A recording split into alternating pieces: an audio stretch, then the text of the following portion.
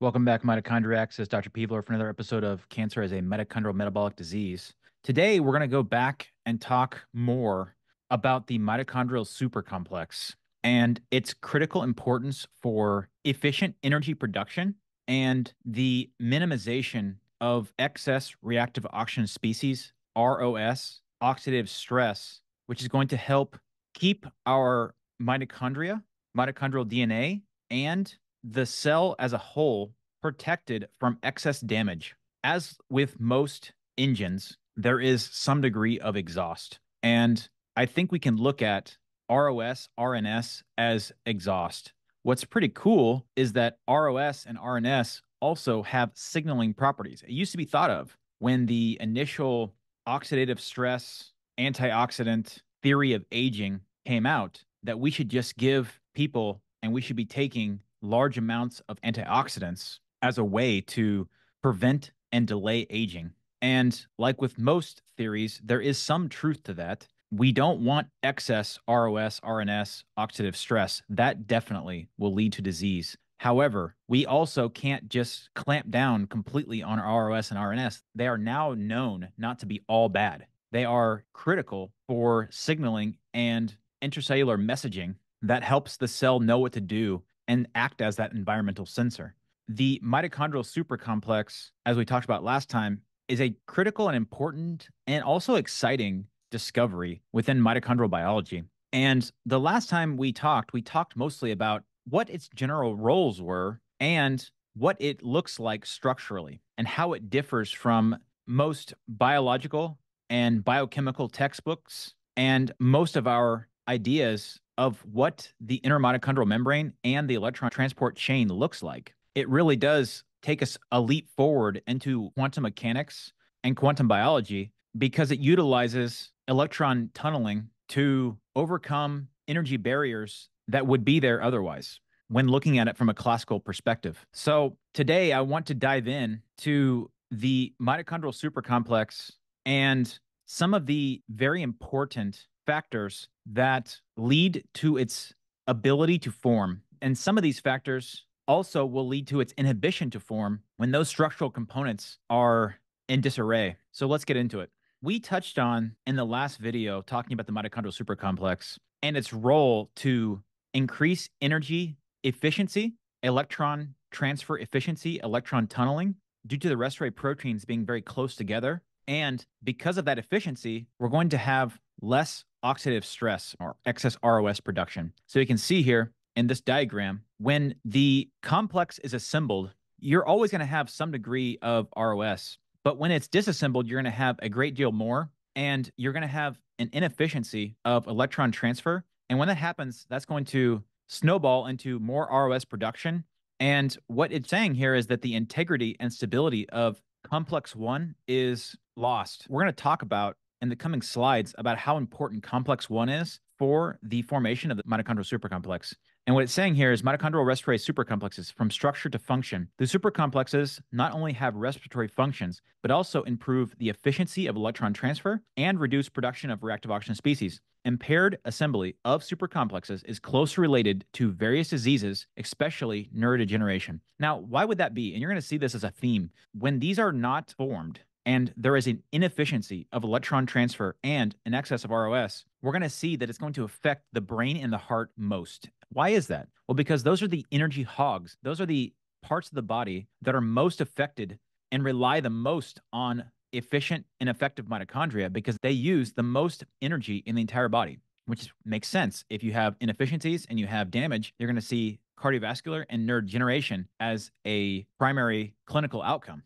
Under some normal physiologic state, we may have a proportion of supercomplex formation and non-supercomplex formation. But when there is some degree of stress or energy demand on the system, the body is going to form these mitochondrial supercomplexes so we can have increased energy production while mitigating any excess damage from the exhaust or the ROS. That is going to require a whole host of proteins, as we'll see here, that surround the electron transport chain to maintain the supercomplex formation. One of those is OPA1, SCAF1, and various others that are not shown in this diagram. And what you see here is when you're under that stress state, when you're going to have less reactive oxygen species and increased energy generation, as we've talked about.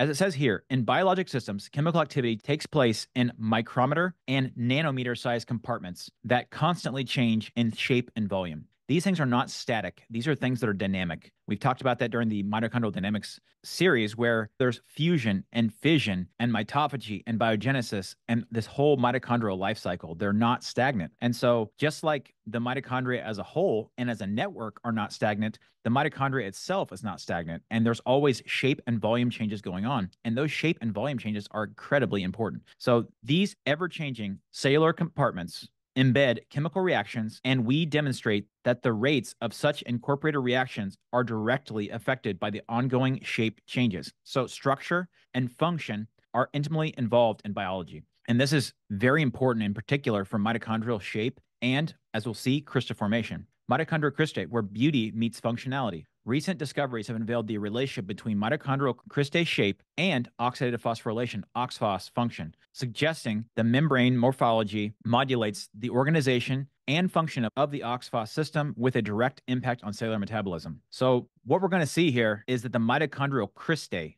the actual folding of the membranes, is probably the most important factor for the mitochondrial supercomplexes to form. And that crista is formed through a variety of elaborate protein-protein interactions. And before I read this, I'm just going to switch. I'm going to go a little bit further ahead. This is called the MECOS, and it stands for the mitochondrial contact site and crista organization system, or MECOS. And that's what this entire group of proteins make up. And it's going to be a combination of OPA1, the mitochondrial supercomplexes themselves, and various other scaffolding proteins that help allow this to form into this beautiful folded structure. You're also going to see cardiolipin being incredibly important. We're going to talk about that shortly. So let's go back here. Mitochondrial crystal shape determines respiratory supercomplex assembly and respiratory efficiency. Respiratory chain complexes assemble into functional quaternary structures called supercomplexes within the folds of the inner mitochondrial membrane, or crista. Here, we investigate the relationship between respiratory function and mitochondrial ultrastructure and provide evidence that crista shape determines the assembly and stability of respiratory chain supercomplexes and hence mitochondrial respiratory efficiency.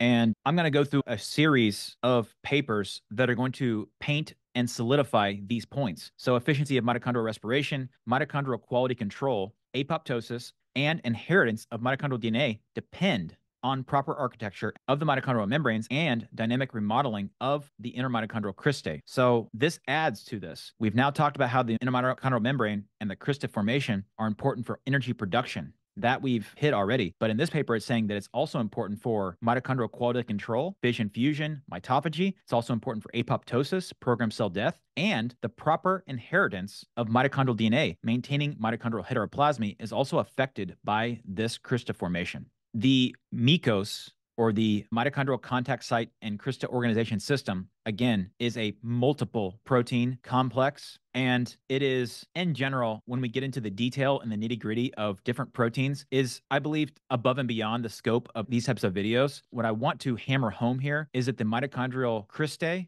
are incredibly important for mitochondrial supercomplex formation and therefore mitochondrial function as a whole, including energy production. And when we get into certain interventions further on, which improve mitochondrial function, you'll see this theme time and time again that this particular intervention A or intervention B is going to improve mitochondrial cristae formation. So that's another way of saying, without saying, that it improves supercomplex formation, it decreases excess reactive oxygen species, it improves efficient mitochondrial output of energy. It's going to be the code words, as you say, within the medical literature that this particular intervention does these things. That's why I want to hammer this home, that the mitochondrial cristae formation are so darn important for overall mitochondrial health and your and my health as a whole.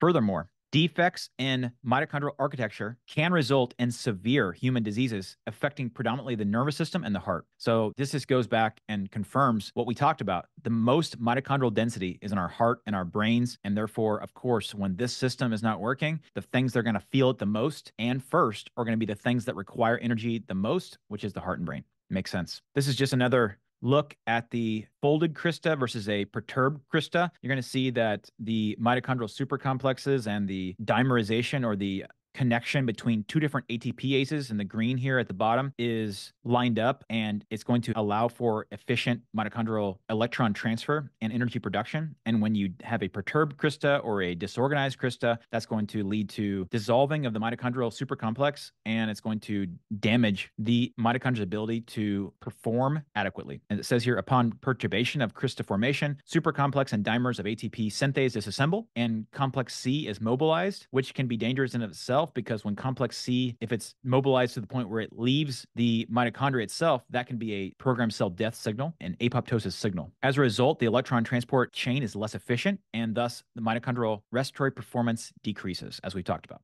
I just wanted to show this because this is another paper showing that aberrant crystal structures are associated with different disorders such as diabetes, neurodegeneration, cancer, and interestingly enough, hepatic encephalopathy, which is where you have a buildup of a chemical called ammonia. And that is because the liver is dysfunctional. This is generally seen in cirrhosis, and that cirrhosis can be caused by a variety of things. Non-alcoholic fatty liver disease caused by metabolic syndrome is now the main cause of cirrhosis, at least in the Western world. It used to be hepatitis C. I think when most of us think about cirrhosis, we think about alcohol, but believe it or not, diabetes metabolic syndrome is actually the main cause of cirrhosis nowadays. And when you have cirrhosis and your liver is dysfunctional and it's not able to process ammonia, you end up with elevated ammonia levels, which can cause encephalopathy or confusion or alterations in consciousness. We see this all the time in the hospital, and we have to deal with it using certain medications. So this is a paper called Mitochondrial Contact Site and Crystal Organization System, a central player in membrane shaping and crosstalk, and it's saying that the mucose deficiency,